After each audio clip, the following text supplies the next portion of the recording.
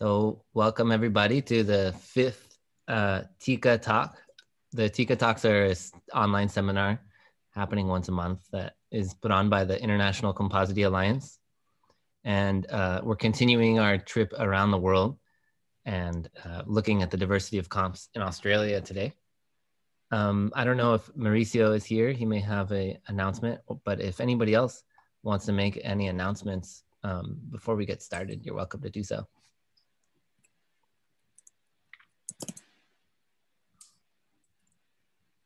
Maybe he'll show up at the end and make an announcement. Otherwise, I'll pass it off to Bort, who's going to introduce our speaker for today. All right, thanks, Isaac. Cool. So yeah, just I guess in brief. So as I understand it, Alexander almost escaped being sucked into the world of Compositae. His doctoral work was at the University of Göttingen, hope I got that right, in Germany, where he explored a South American mint genus, Minthostachys, from a number of different angles. That included ethnobotany, biochemistry, phylogenetics, systematics, and the ploidy of the group, which is really cool. So bringing together a lot of different lines of data and elements, which was really cool. But apparently he was keen to find a plant family that was even bigger and offered him even more opportunity to explore lots of different angles. So after a couple of postdocs, he took a research scientist position at CSIRO, which is the Commonwealth Scientific and Industrial Research Organisation, Australia's sort of government research body. That was in 2010. Canberra is where he's based, which is also my hometown and my stomping ground from undergraduate university. So I bumped into him at a regular systematics beer in the pub discussions long before I was forced to develop my own interest in Compositae. And it was Alexander's thoughtful and really firmly grounded technical knowledge across a whole range of topics, from phylogenetics and systematics and semantics and methodology and philosophy and social history, that really left a lasting impression on me. And he sort of expresses this through his work, which sort of specifically is sort of thoughtful and rigorous insight into the systematics and evolution of flowering plants, and in particular the Compositae, and Compositae and biogeography in Australia, which offers him plenty of room to explore. He's published numerous taxonomic treatments across disparate groups within the family. He's also an avid outdoors enthusiast. I'm sure we'll see plenty of his pictures today, which will be great. And he's going to be talking on the diversity of the Australian Compositae, recent progress in phylogenetics and biogeography. So thank you, Alexander. Let's take it away. Thank you very much, Bort. I'm not sure I deserve all that very kind praise that you've given me. That's a tough act to deliver on now. Thank you. Everybody can see the slides? Yep. Yep, good, thank you. First of all, thank you very much for that introduction, and thank you very much for having me here. I'm very, very grateful to be able to speak about the diversity of Australian daisies. And the way I thought I'd structure this is to give an overview of a few disparate elements that will then, in summary, give you a relatively broad sample of our flora and a few recent scientific results. So in a sense, you could say this is two conference talks and two lightning talks in scope, so to say. I'm going to start very, very quickly by giving an overview of the diversity that we have in Australia at the tribal level and where we've got the most species. Then I'm going to talk about a paper that some of you, especially those interested in Senesionia, may have already seen, that we published last year about phylogeny of Senesionia. And then talk about the largest tribe in Australia, the Nephali, primarily on phylogenetic results that will be published soon in Taxon, and then a few notes at the end on phylogenetic diversity.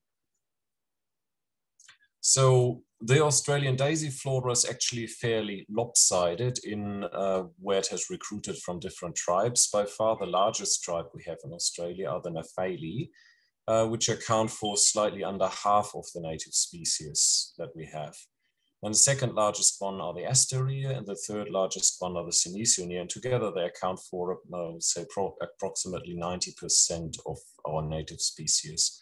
So Australia is absolutely dominated by this, large 5 tribes clade in the asteroid, and all the other tribes have got little incursions here or there in the southeast or in the southwest or in the north, but account for only, the scattered rest of that.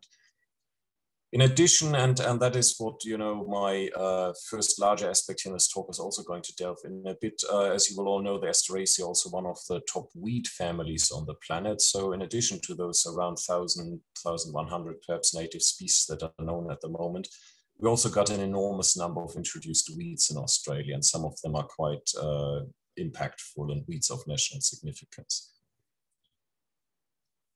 So because you will have seen just now, we've got Nephalia, Asteria, and Senecio as the 3 large tribes in Australia, but I'm only going to talk really about the Nephalia and the Senecio. I thought I'd start by showing just a few photos for those who are interested in Asteria, just to show you a few of the genera that we've got here. And in the Asteria, the most important genera are Brachiscombe and Olearia. So Brachiscombe is a fairly generic little herbaceous daisy genus with a couple dozen species. And in fact, it looks at first sight so generic that the first few species were described as bellis by European explorers. And then Olearia is a shrubby genus that is certainly non-monophyletic. One of Randy Byer's students published on that already many years ago. But in its current circumscription, it's the largest genus of daisies in Australia, and with over 100 species. And this is an alpine species here, just as an example. And then one that I like particularly well in the Asteria is this Calotis here, the burr daisies. They are fascinating because they have got a massive diversity of fruit morphologies with wings or spines with barbs on them that get stuck in your socks or in the fur of animals. And one single species that doesn't have that, which is fittingly called Calotis inermis, the unarmed one. And on the left here, snow daisies, Selmisia, they're closely related to Olearia. These are mostly up in the Alps, and they've got even larger diversity in New Zealand, if that genus is correctly circumscribed. And then the one on the right doesn't look like very much, but that is my little anecdote with Vicky Funk. I obviously haven't interacted as much as people in North America, but a few years ago, she was giving a keynote at a conference here in Canberra, and we did a little trip across one of the local nature reserves, and it was a pretty good spring. There were carpets of paper daisies in white and yellow around us, and I was showing her and Ilse Breitwieser from New Zealand, who's also online, I've seen, what our local daisy flora is like. But then Vicky said, look, do you have Vitadenia here? And I said, oh yeah, I think we're along the path, I can find it, because she had never seen that before. And I just left a lasting impression with me how happy she was to see a Vitadenia for the first time, because, you know, that's the real plant nerd who gets super excited about this while there's carpets of other plants around us. And coming then finally to the biogeographic aspect of it, just in terms of pure species numbers, we're going to look at something more derived at the end of the talk very quickly. Where is actually the diversity in Australia? So as you will know that the southwest of the continent is a global biodiversity hotspot with enormous amounts of endemic flora, and so you will not be surprised to see that that is a center of diversity also for the daisies. But I would say the larger hotspots are actually, the richer hotspots are actually in the southeast, with, you know, lots of species in the alpine areas in Tasmania, and then along the Great Dividing Range. So this is partly because of where the different tribes have got their centers of diversity. Of the 3 big ones, the Asteria and the Senecio clearly have their centers of diversity in the southeast, and it is only the Nephalia that is kind of, you know, half-half with lots of species in the southwest also. Now, this is just a very, very general overview of what our daisy flora looks like. Now to the more specific issues. The first one, as I said, has already been published, and some of you may have seen it, but I assume not all of you have seen it. And also, I think this is an extremely nice story about the practical impact that our phylogenetic and taxonomic work can have, you know, to people working in other areas. So I thought this would be a really good introduction here. And also, it was an actually surprising result in the end, what we found there that I that I thought was, really exciting to talk about. Now, where we started here was actually not simply from a, shall we say, biodiversity science or taxonomic interest. We started with biocontrol research. So I have got this colleague, Ben Goodin, in CSIRO Health and Biosecurity, whose research is about introducing control agents like insects or fungi to kind of even the scores for the introduced species, which don't have enough specialized natural enemies. So it's the enemy release hypothesis in invasion research, that they grow so copiously, they grow so vigorously and overgrow the native flora because there's not enough enemies. So they try to bring something in Ben's case, it's insects, to eat the introduced plants and kind of knock them down a bit. And the big question, of course, is, will the native and useful plants be safe if we bring in new insects or new rust fungi or something like that? And therefore, before you're allowed to release something, it will be the same in every other jurisdiction. You have to achieve pretty rigorous testing and demonstrate either that your insect, for example, is very, very host specific, or at least that the damage to native flora in some other countries understand it doesn't have to be quite so absolute, that the damage is negligible to non-target species.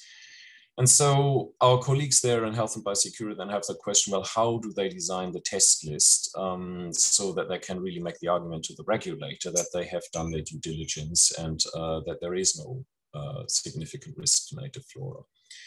And the state of the art in biocontrol research is the so-called centrifugal method, originally based more on, the taxonomic classifications, today based on molecular phylogenies, of course, where the idea is that you cover different, they call that degrees of separation from the target weed. So you would not just say, oh, I'm going to test 3 close related species, then I'm done, but you go through the phylogeny and you say, okay, every major lineage along the way, the further we go down in, divergence along the phylogenetic tree, we want to sample a bit here and a bit there, and then we can really see across a variety of lineages whether the control agent is specific and where it drops off if it isn't.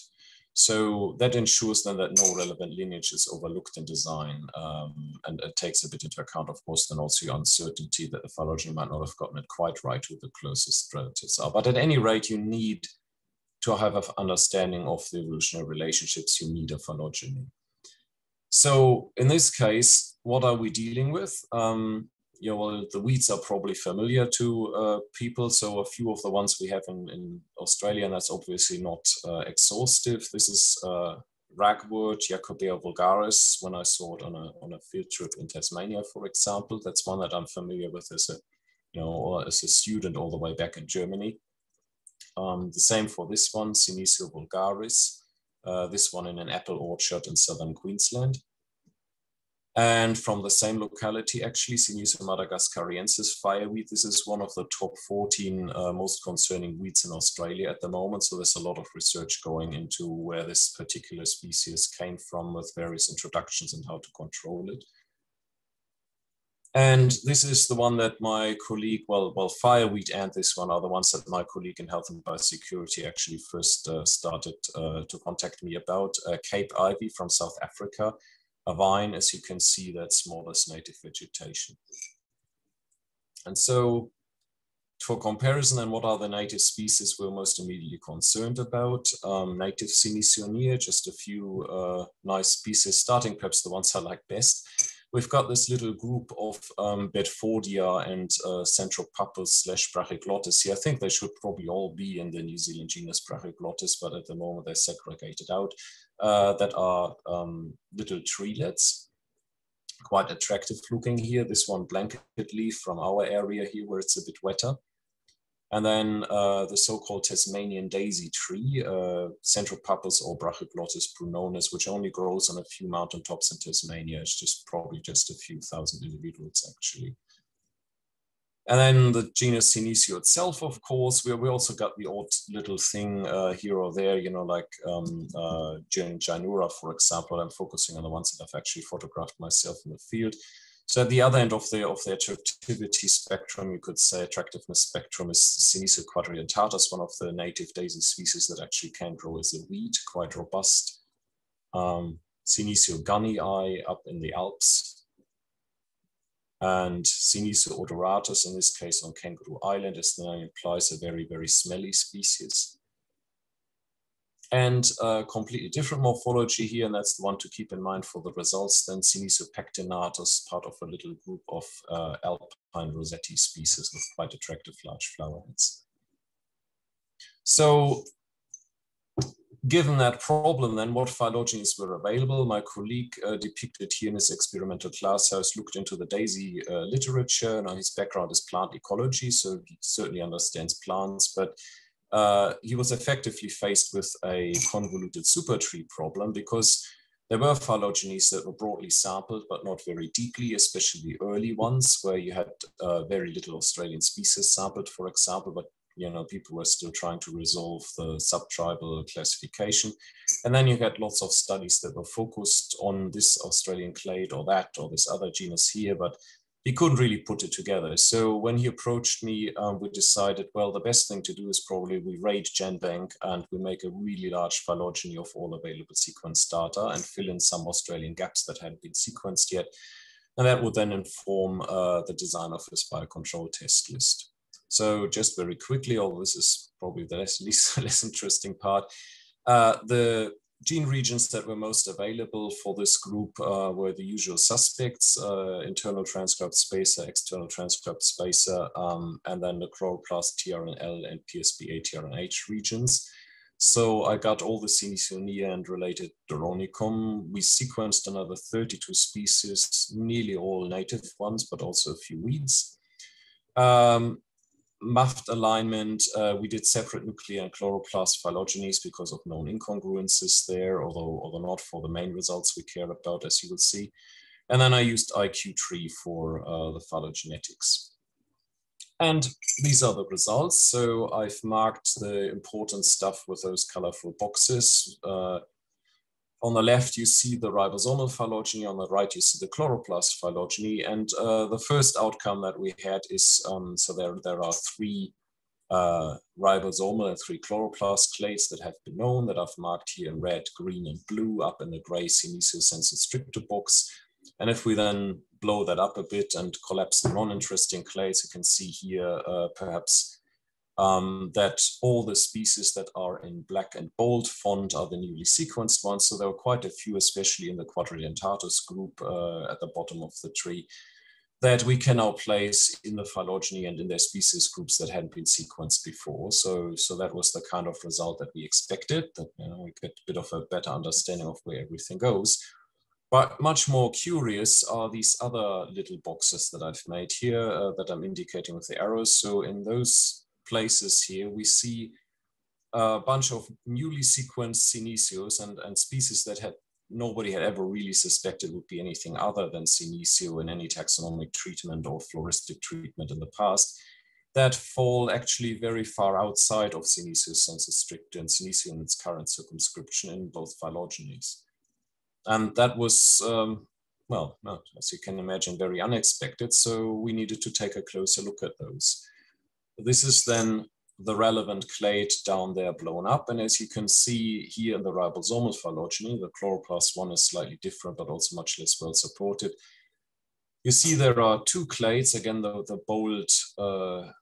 bold species are the ones that we have newly sequenced. You can see 2 clades forming a little grade that leads up to the Adenostylenia or the quadridentate group, which is a northern hemisphere, mostly mountain dwelling group, which is not what we would expect biogeographically, as you know, the next relatives of those Australian lineages here. And so I'm still kind of a bit puzzled how that worked and how many side lineages we might be missing here. And I hope that more data in the future from the sequence enrichment will shed a bit of light on it. At any rate, there are now 2 clades that we didn't really know about. And the first one is, this little arrow here indicates, is suddenly we have got something around the previously isolated genus Lord Howier. So let's take a closer look at that one.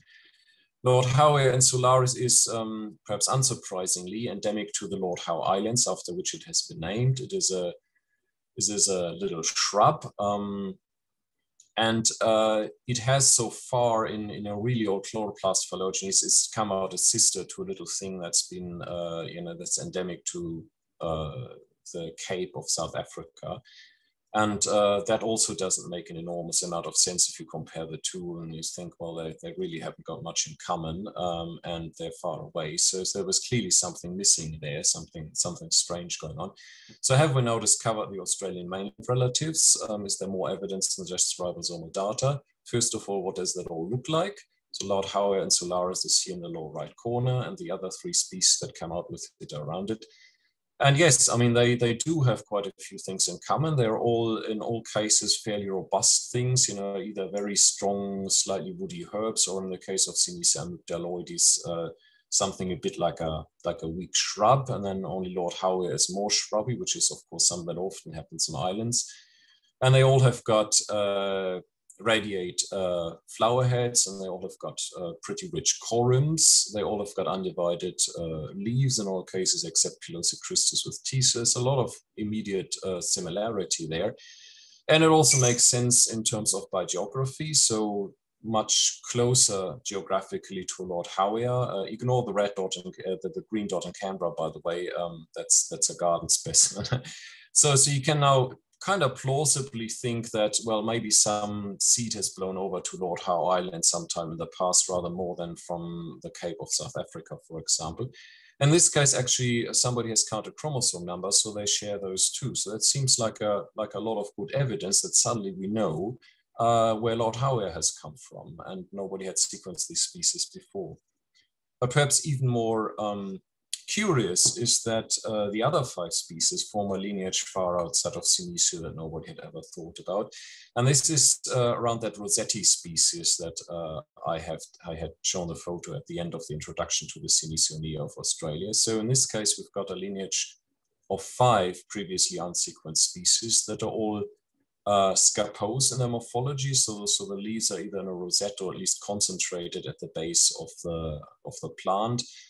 Some of them are stoloniferous, and they all have got very few, usually 1, sometimes up to 5 flower heads on very elongated scapes with reduced leaves.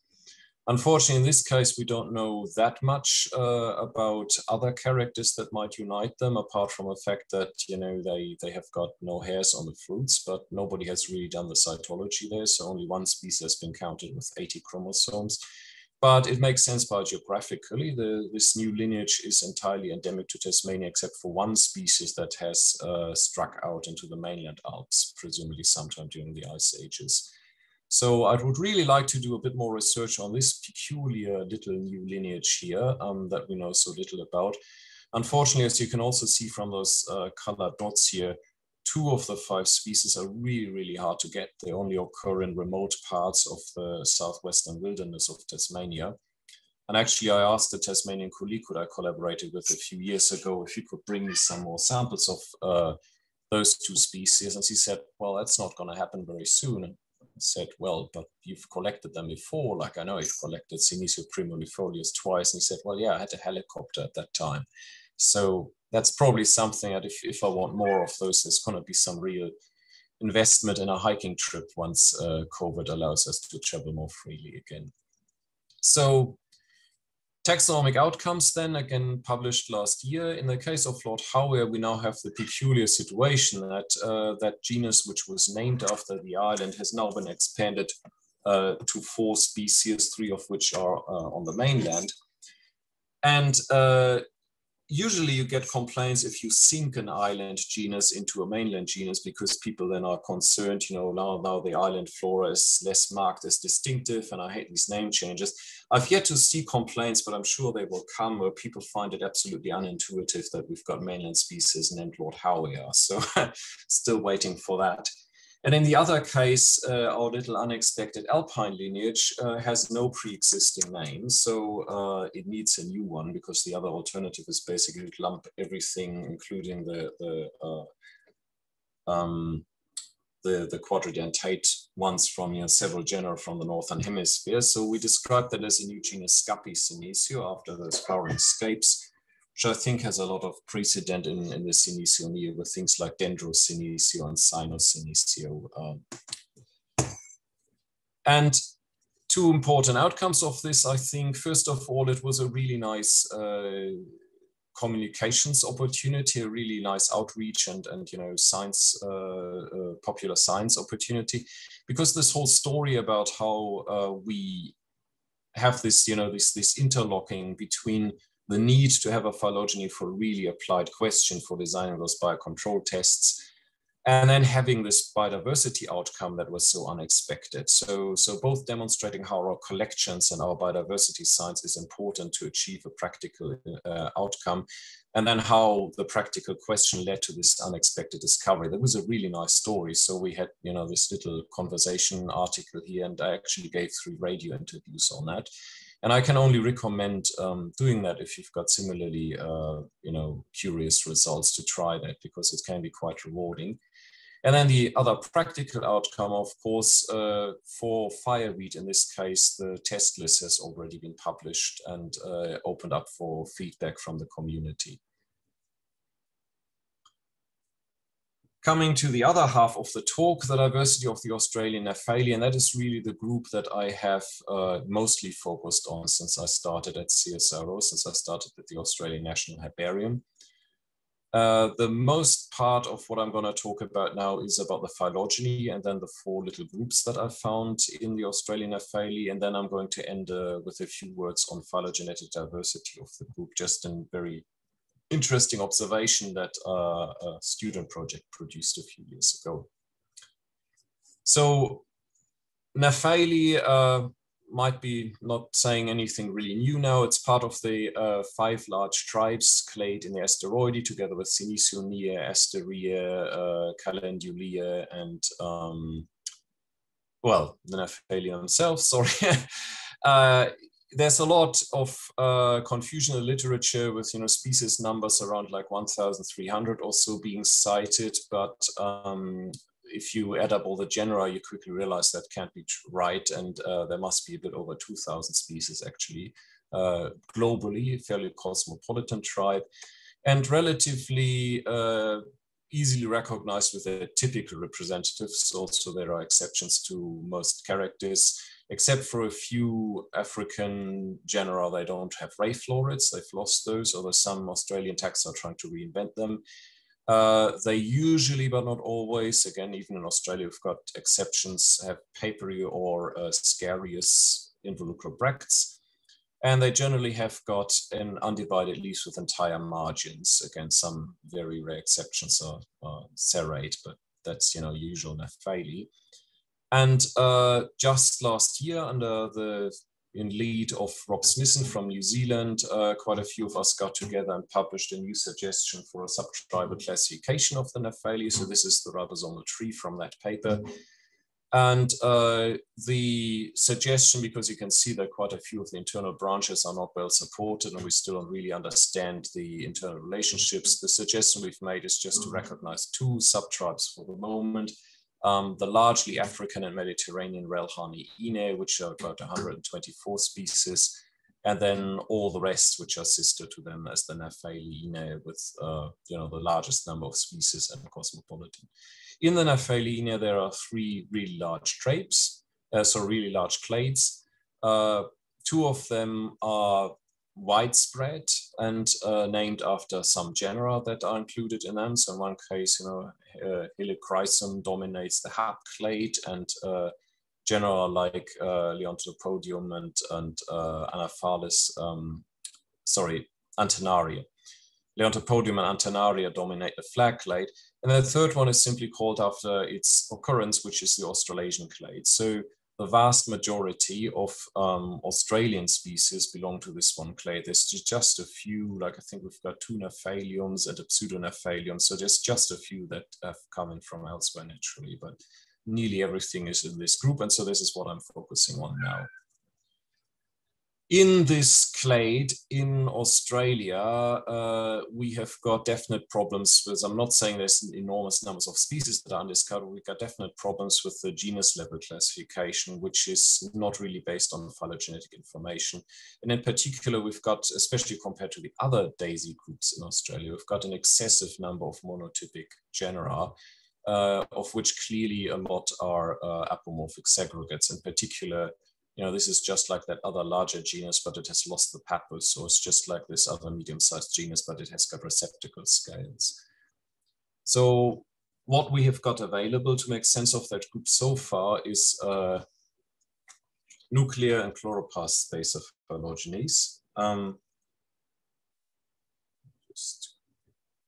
Nuclear and chloroplast space of phylogeny, starting with a paper in 2002 by Randy Beyer and his team, which was, relatively broadly sampled across the group, and then a few more densely sampled but genus-focused studies. But in all cases, we've got the usual problems with the traditional Sanger markers. We've got relatively limited resolution and support values for deeper nodes. We've got some incongruence between ribosome and chloroplast data. We also often have got problems to really resolve the finer scale relationships. So I did a first attempt then at using the Compositae 1061 bait set published by Mandel and her team, and then also to try to assemble a bunch of chloroplast genes for comparison from skimming. Again, don't want to dwell too long on the methods here, but effectively the chloroplast genes I got were just protein coding genes, just concatenated them all and did a likelihood phylogeny. In the case of the conserved ortholog sets, the Compositae enrichment kit, I used TypePiper to assemble, including the paralog finder function, and then I simply removed all the genes where paralogs were found after finding that the alternative options of trying to make use of them didn't really add anything. And I did both a concatenated analysis with IQ tree and a astral analysis, which however I'm not showing here because the results were pretty unresolved in comparison to the concatenated one, but not really except in one or two unplausible cases, like Antenaria jumping into my in-group, not really different from the other one, just mostly very poorly resolved.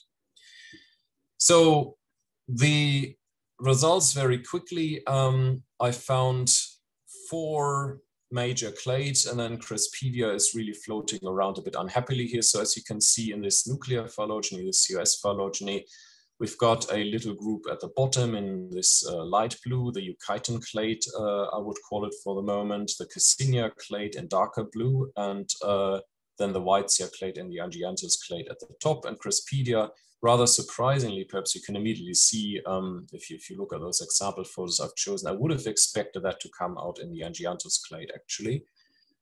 And then for comparison, what the chloroplasts is, in this case, Crespedia is where I would have expected it as part of the Angianthus clade, but then we have got the Cassinia clade split up into 2 different chloroplast clades here. So to see whether these groups make a lot of sense, then of course the key point is now to look at what they are and to show a number of example photos to get a bit of an impression of the Australian Nephaili flora. Again, it's nearly half of our native diversity that we see in this tree, basically. So starting with the Euchiton clade, that is the smallest of them. So we got a few things that might go there, especially in New Zealand that we haven't sampled yet. But from things that we have sampled, we would say less than 30 species that we know that go in there. They are cutweed-like genera, like Euchiton argyrotegium and Stuartina, for example, and then a bunch of alpine cushion plants that are either in the same genera and others like Ewartia. Again, may have its actual hotspot in New Zealand, but for the ones that we've sequenced in Australia, they're clearly concentrated in the southeast of the continent.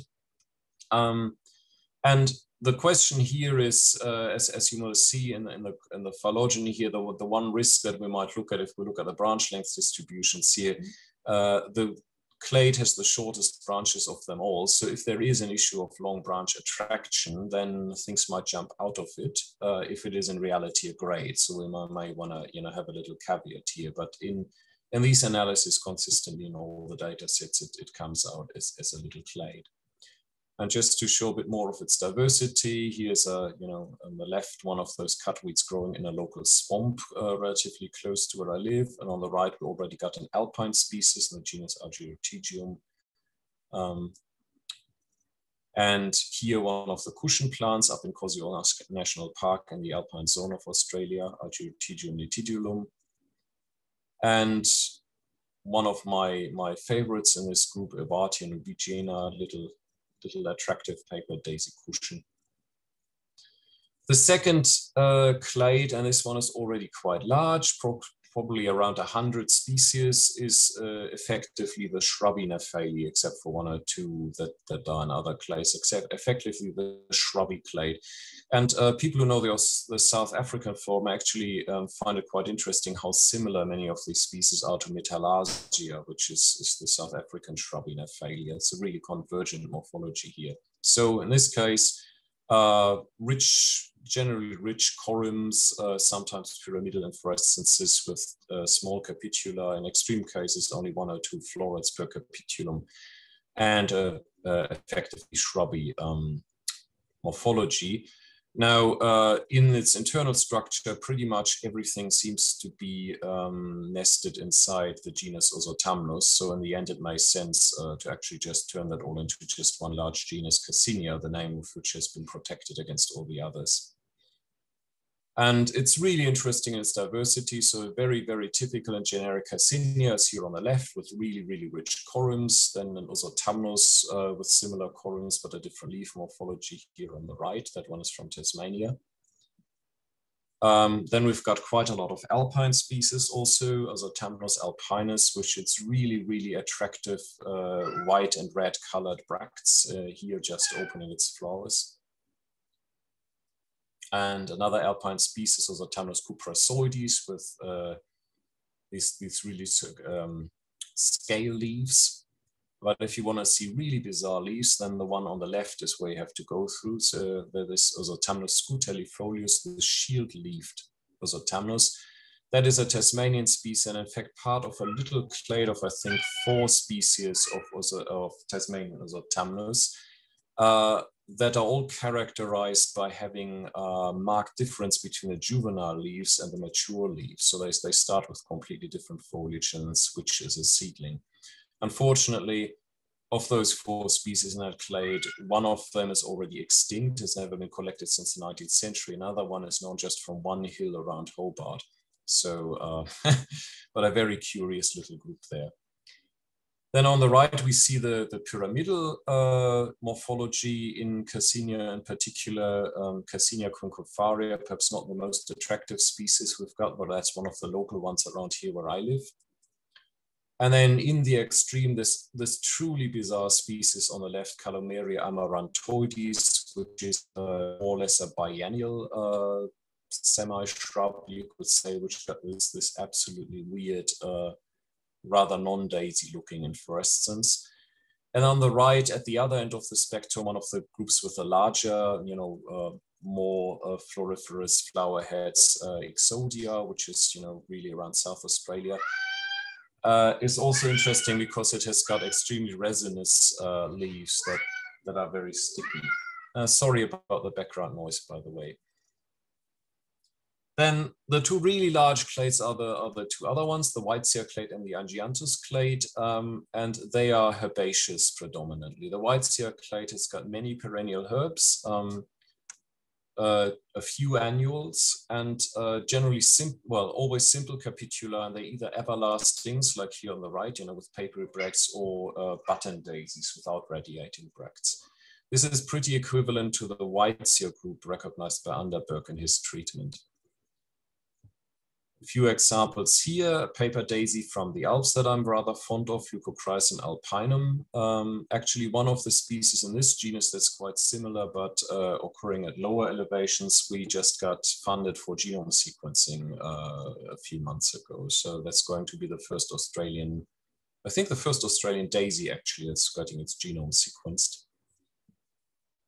Chrysocephalum apiculatum is a ridiculously morphologically diverse species. The latest treatment recognized more than 20 subspecies here, and it's also sometimes grown as an ornamental.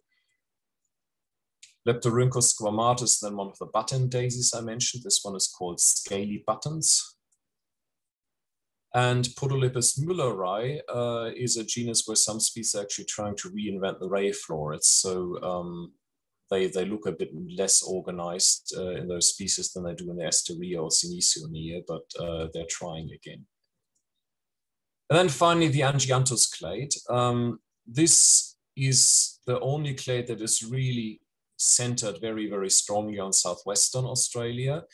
The question is now whether it includes Crispedia or not. If it doesn't include Crispedia, then it is endemic to Australia. Otherwise, we share it with New Zealand. And Crispedia is actually a bit the outlier here. Most of the clade are fairly ephemeral herbs in southwestern Australia or in the arid zone, and they often have got compound capitula, although there are some everlastings too. And this is then, if we compare against the previous treatments, it is more or less equivalent to the Angianthus group of Anderberg's taxonomic treatment, but also includes a variety of genera that he placed completely elsewhere. So this is in this circumscription as indicated by the phylogenetic analysis. It seems to be something that nobody had quite had on their radar like that. So to show a few examples, again, starting with the everlastings, Rhodantichlorocephala is a very common, commonly planted annual ornamental. And here this photo actually has two. What I meant to photograph was the Hylosperma, the larger yellow one, Hylosperma semisterili, another everlasting. And then the little white stuff in between is a dwarf Rhodantia, a really short-lived arid zone species, Rhodantipygmaea. And coming to the compound capitula that are much more common in this group, again, two species on this photo, Calocephalus francesia, where you can really see the individual capitula quite well. And on the right, Nephosis tenuissima, shortly before starting to flower. But it gets odder. So people from Europe may know Evax, another little genus of ground hogging annual daisies. So this one has been named after it. Literally, I think it means something like the ground heads that kind of look a bit like the genus Evax.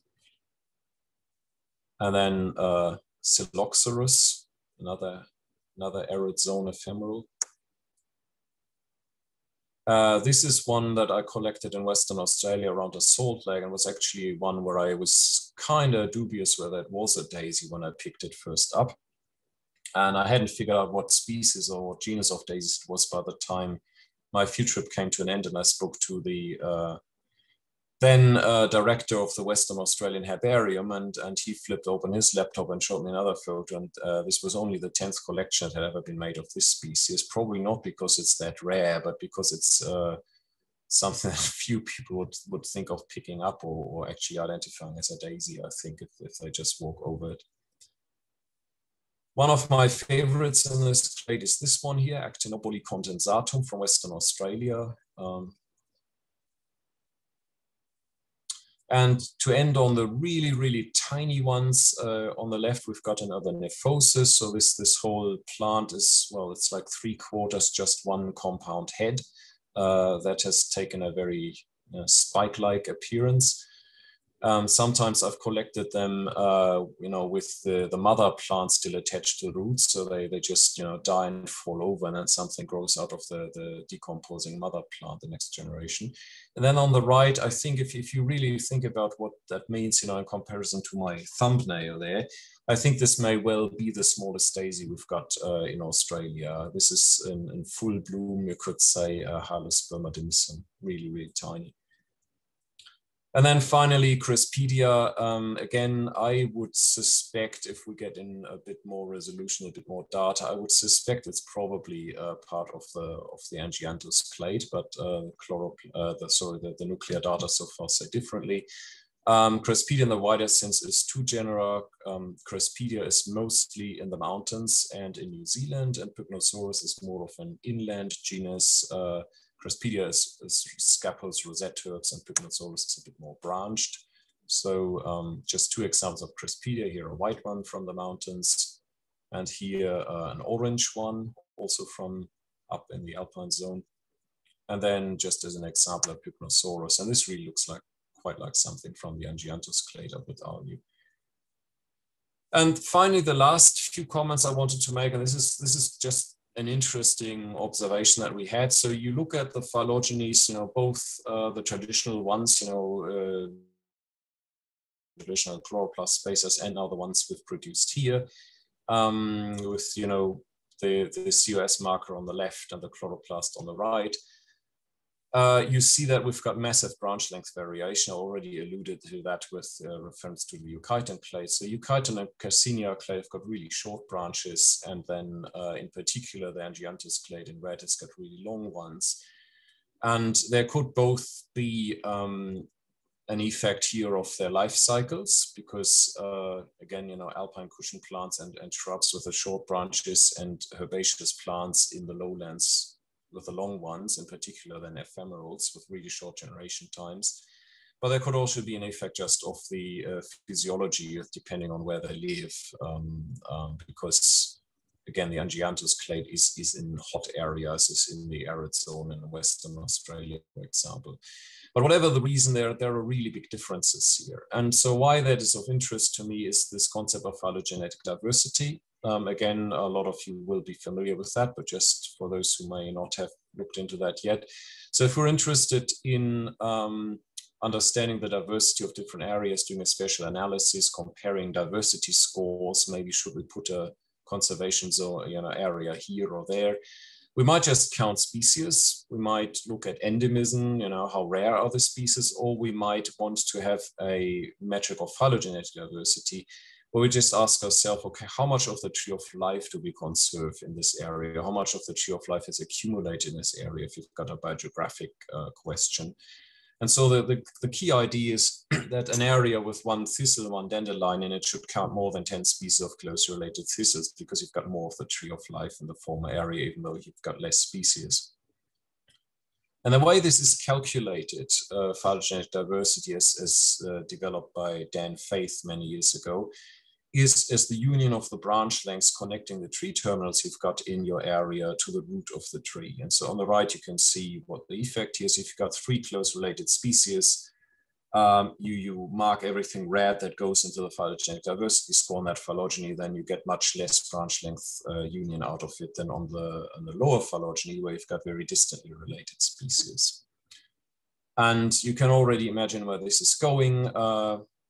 So these are just 2 examples of how that has been used in the vascular flora of Chile, for example, and in the flora of Australia to identify hotspots of phylogenetic diversity.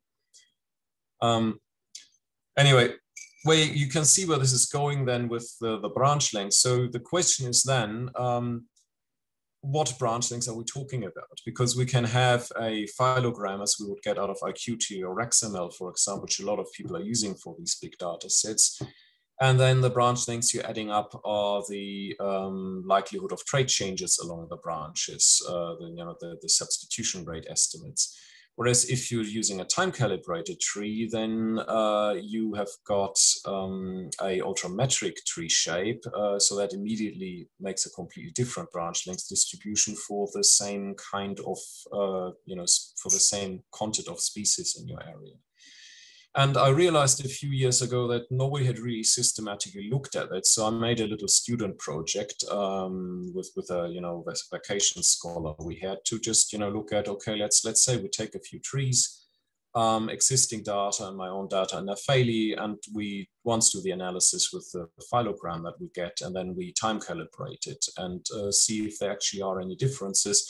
And then she also did a literature review, just looking at, well, how often have people used either phylogram or conogram, and have they given an explanation?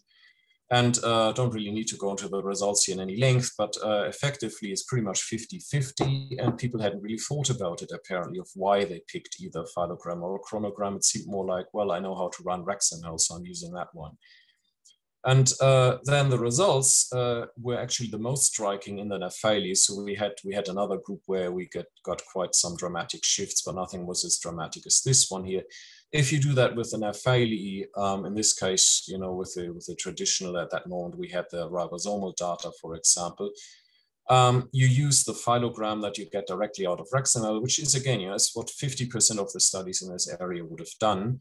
You get all the hotspots in the Southwest. If, however, then you take that tree and you time calibrate it, in this case, using penalized likelihood so that the topology stays the same, we don't get any clock routing effects, then suddenly you get virtually all the hotspots in the Southeast.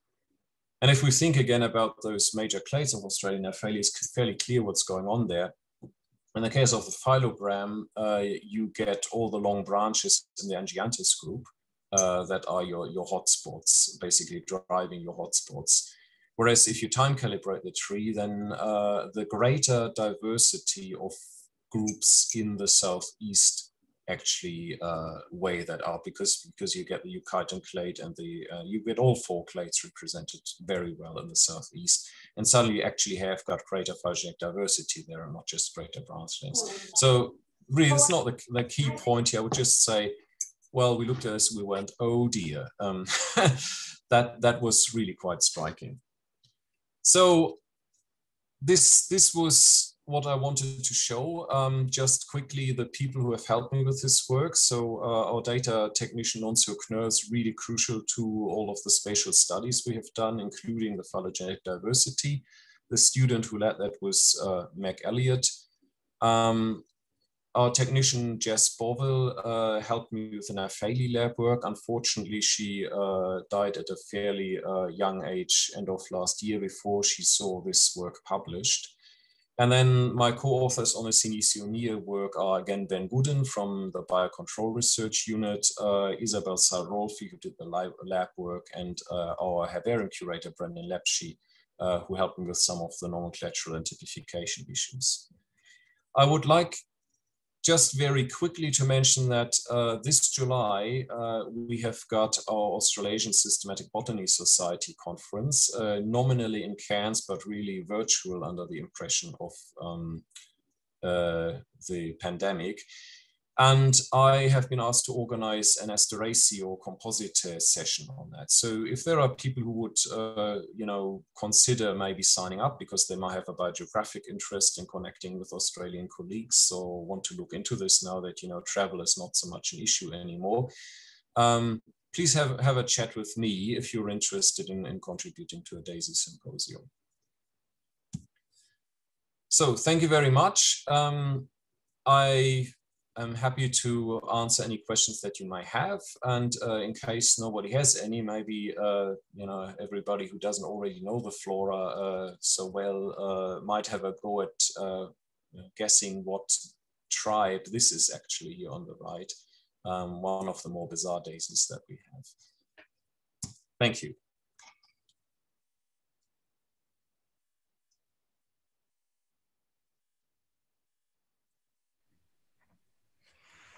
I am not going to attempt to guess that, but I do have a question. And I wanted to say thank you. It was an awesome talk and great pictures, and what a cool idea for a student project too at the end. So thank you again for that talk. I was going to ask you about the paralogs, and I think you said you used Piper, and did you say you had to throw out paralogs? Or I guess I was going to ask more question, kind of if you could speak more about the paralog analysis that you did. Oh yeah, well, that's a very, very long story. So maybe offline. Yeah, no, just very quickly, because it is gonna just be ever more important as we're starting to use more of this kind of data. So what I have used, and again, I did the primitive way out now. What I have used is this pipeline of Yang and Smith from 2014. If you're interested, I can send you, but you can probably just Google it with that information. Just Yang and Smith 2014 paralogs or orthologs or whatever you get it. They provided 4 scripts with different kinds of approaches to dealing with paralogs. The most simple one just basically throws everything out that, every gene out that has paralogs, and that's what I did in the end, because I didn't lose any big information in this case. But for the Genomics for Australian Plants Consortium, we now have got a singularity container that implements that pipeline to take the output of PyPiper specifically. And you can then play around once we've got that published, which will happen very soon. You can then play around with all 4 of their approaches in a very user-friendly fashion. So the other ones basically take the gene tree for every gene and then try to find out based on that topology what the ortholog groups may be. So you can imagine how it works the same way we would look at that, and visually we see, part of the phylogeny is again replicated here with a subset of the same species. So that must be one ortholog group, and that must be one ortholog group. Those are gene tree topology based approaches that I would use in those cases. Thanks. Yeah, I have seen that paper, and I'm just posting. There's another one that has just come out in SysBio that has implemented that. And I wondered, I just posted it, so maybe we can talk later. I'm really interested in what you talked about that you're publishing soon. So we haven't tried this out yet. Thanks.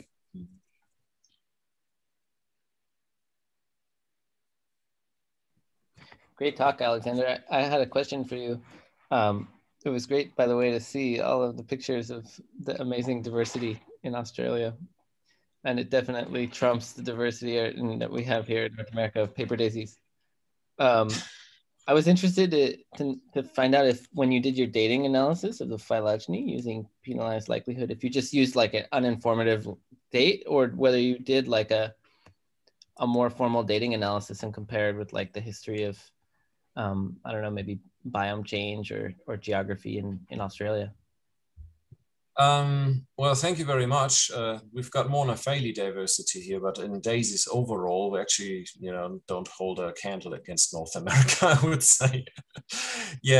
So in this case, there is a secondary calibration point. We don't really have any fossils here that I'm aware of. There was a secondary calibration point where it just said, okay, the root is, around 15 million years or something like that, because that's what came out of previous studies where they, had used more distant fossils, and then they estimated maybe the whole Australian shebang is just 50 million plus minus 5 or something like that, which I find astounding given the diversity we've got in terms of ecology and morphology. So I still find that a bit tough to believe, but really it did not matter so much. I think the key point in all the cases, and it really differed from study to study. So for example, we also did one on the ferns of Australia, and there we had much more sensible various calibration points. The key point for us was just basically to make the tree, a chronogram.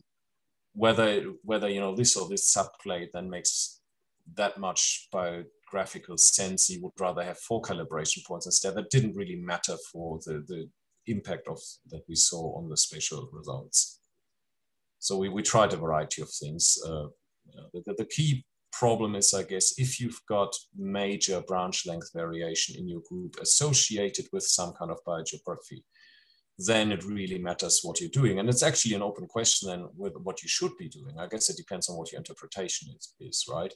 Are you after areas where a lot of diversity is accumulated in terms of traits, and you can make the argument that your trait diversity will be correlated with, I don't know, ITS sequence. It's probably a long bow to draw, but if that's your argument, then you would use the phylogram. If on the other hand, you say, well, I'm interested where the evolutionary history is accumulated in terms of, relatedness, then I would use the chronogram, because to me, just that is what relatedness is, right? How far away is your common ancestor in time? And not how long is your I don't know, TRNL, TRNF branch. Anyway, so yeah, sorry, that was a very long answer. No takers on isoetopsis yet? I have a question regarding that. Can you see there? My name is Mauricio. By the way, I'm using my son's computer because mine got an issue. That's why I got late to your talk. Sorry about that. Are those leaves divided leaves or just very thin leaves? Oh, they're undivided. Undivided? Yeah. But yes, Antimidea was one of the earliest suggestions. Mm-hmm. Turned out to be wrong, though. Yeah. Yeah, I was kind of going that way, but I don't know. There's something on the filaries that kind of suggests that, but is there? There's no scale, but I'm guessing that it's pretty tiny. This as well. Yeah, I mean, of course, you can't really see the small characters, so it's a bit unfair, of course. I mean, this is really unfair because people were struggling, to place it before molecular data came in. But I put that in there just to, again, drive home the weirdness of what the arid zone adaptations have done to some of our groups. Because I mean, if nobody wants to have another go, this is actually an asteria. So this is the same tribe as the first ones I showed, with Brachyscome and Olearia and all that. Is it called Isoetopsis because it looks like an isoetes, like one of those? Yeah, presumably. Oh. And in case you need further clarification, graminifolia. Yeah, exactly. I absolutely love that species. It's just so weird. Well, if there's no other questions, I'll stop the recording now. But thank you so much, Alexander. That was an amazing talk. Thank you so much. Everybody can applaud. Everybody wants to unmute themselves and applaud. Thanks, Alexander. It's awesome. Thank you very much.